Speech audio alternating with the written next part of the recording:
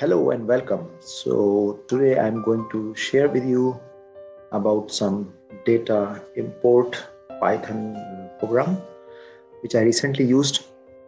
In fact, this is not very difficult thing for most of the people to import and do some kind of manipulation on the data and then try to plot it.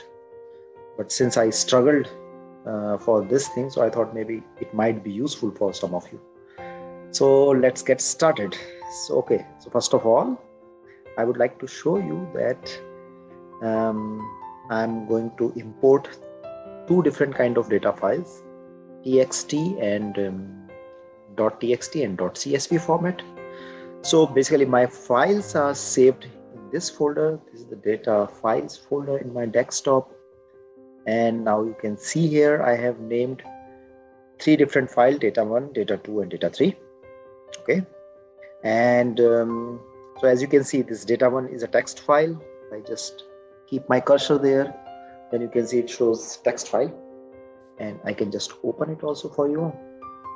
So what you can see here is like there are two columns in this text file. One is time, another is temperature, some temperature recording. And this file was created with one of the finite element simulation console. This is not important how it was created, but basically there are like two different columns. One is time and one is temperature, and we would like to import this in Python, and we'll try to plot it. And the other data file is like this data2 file, which we can open again. Then you can see this is a CSV file. There are three different columns here. So what we'll do is we'll try to also import and try to plot it. And then this data3 is also a CSV file. So there are two columns, time and voltage. And if I remember correctly, this is direct data from an oscilloscope, which is measuring some voltage of a photodiode. This could also be very handy because this is a typical format of the data which you get from a oscilloscope kind of device. Okay, so let's get started. So first of all, if you haven't installed yet Python in your laptop, then you can see my previous video, the link for which I have copied below the comment section. So for now, we go directly to Anaconda prompt, which I showed how to install your Windows machine. So I will just click on this. So now the prompt window is there. So what is next? So next thing is just to open a Python Jupyter notebook. So what I will do is I will just type notebook and I press enter. And then you can see if your installation worked nicely, then you will be directed in this web browser, and then here is your Jupyter Notebook kernel, and from this you can select whichever folder your programs for Python are saved. For me, I have some programs in my download folder, so I will just go there, click, and then you can see these .ipynb files, which are for this IPython Jupyter Notebook. And for today's video, I'm going to open this program, import example program in IPython. I'll just click on this, and then you can see the next browser. This notebook is now loaded. Perfect. So now we can go part by part into different subsections and see what we are doing.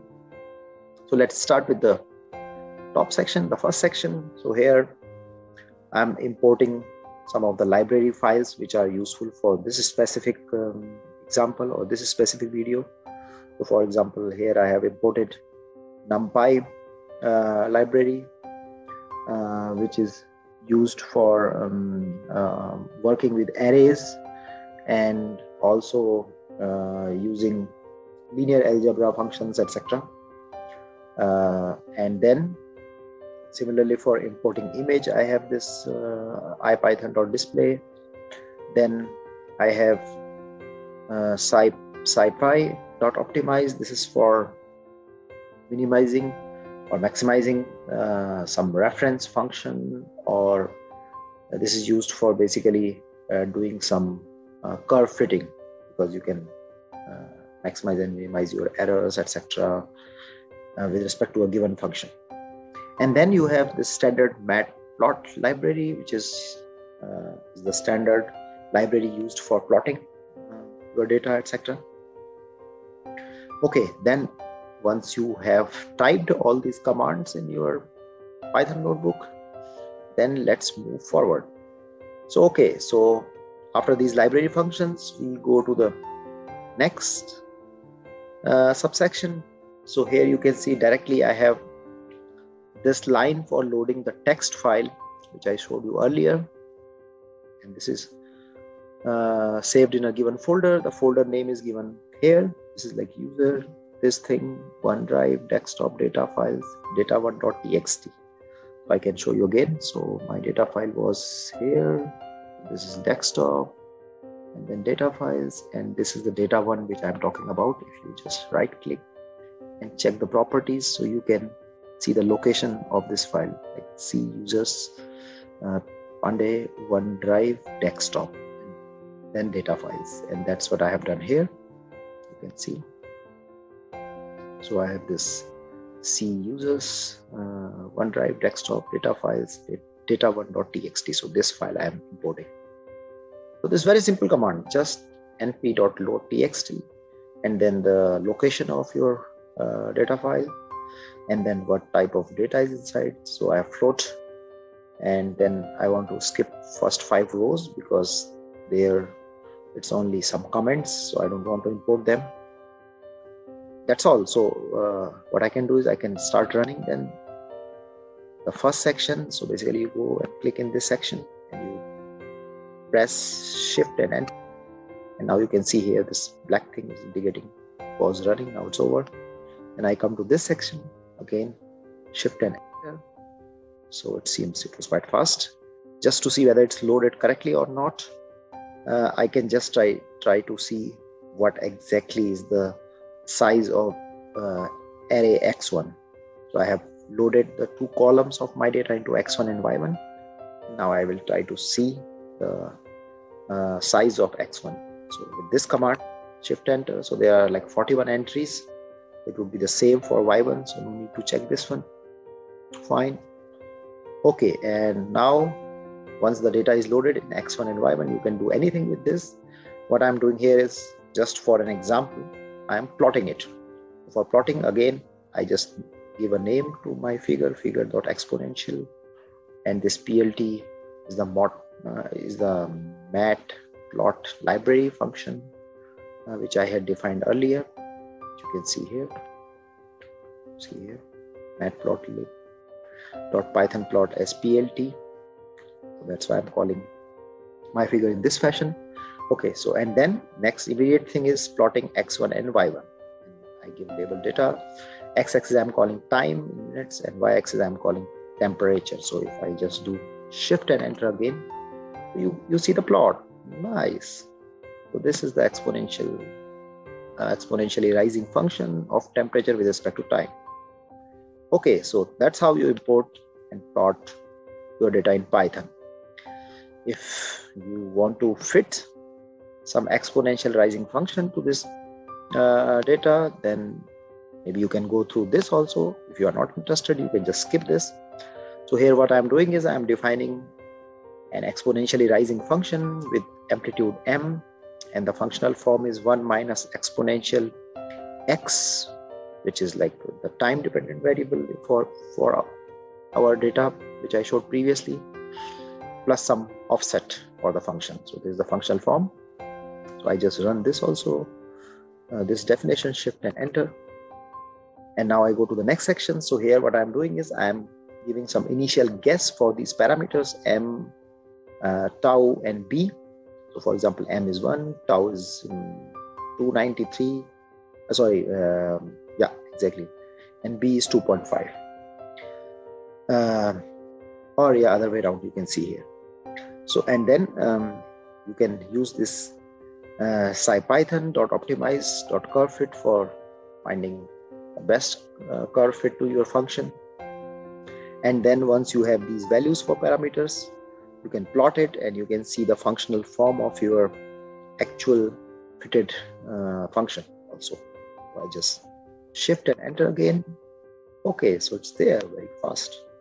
Now what you can see here is the value of M. Here is this 0.988. Value of tau is 63.16, and the value of B offset is 293. So these were the three parameters, M, tau, and B. And now you can see the fitted function, which is in this yellow color. It's nicely fitting over the data points. Okay, so this part is finished. Then we can try to import the next data file. I will show you again. So my another data file which is inside desktop data files was like CSV file. Data 2 and data 3 are CSV files. So again, for doing CSV file import, I first again import this function which is shown here, shift enter. Okay, this is also coming from NumPy library. And then simply what you can do is you can use this function and give your file name. In my case, this is data2.csv. I want to remove these delimiters, and then just shift and enter. So now the data is stored inside this array data, named data. Now you can check what is the size of this matrix or array. So you shift and enter again. You can see, so I have 3 columns and there are like 1,000 rows.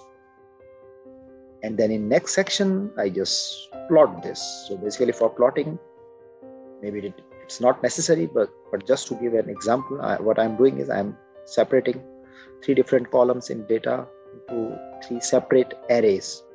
So that's why I have defined this variable J999, and I define 3 empty arrays X, Y1 and Y2. They have same size in terms of rows, 1,000, because it runs from 0 to 99999. And okay, then using this for loop from I equal to 0 to this index 999, I store data inside X, Y1 and Y2. That's how you do this. So shift and enter. So done. So now you have 3 separate arrays X, Y1 and Y2 for this data. So now what you can do is you can simply plot this just to see how it looks like. Again, this is very specific for this example. You can choose whatever way you want. So again, in this case, I give plot1 as a name for my plot figure, and then I give the maximum and minimum value along X and Y axis, and also I set some limits on X axis and Y axis values. If you are not interested in this, you can again skip this, and then you can see I am doing these plots. So plot X versus Y1, again plot X versus Y2, because there were 2 different columns, and I want to plot them in log scale. Again, if you don't want, you can just skip this, and then finally we can see the outcome. So shift and enter. So it's running. Yeah, now it's over.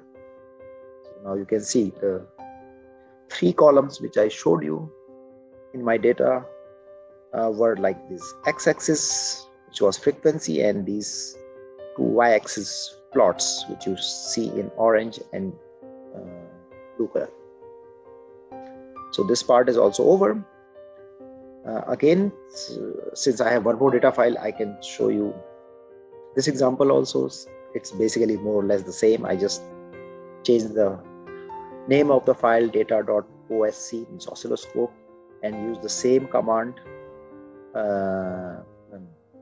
which I used for previous CSV file. So basically shift enter, data is loaded. If you run this, so it's like 3002 rows and 2 columns. Again, I can run this index J from 0 to 3001 and import the two columns, that's correct, two columns x2 and y2 separately as I did before. This is not important, this is not very useful, so I just do this and then I plot again. So now you see this data file is also plotted here. So okay, so this is a short video just to show very simple tricks for importing files and doing some manipulation out of them. And I made this video because I had to struggle a bit in the beginning, so I thought maybe this information would be useful for you. Thank you very much for watching. Bye.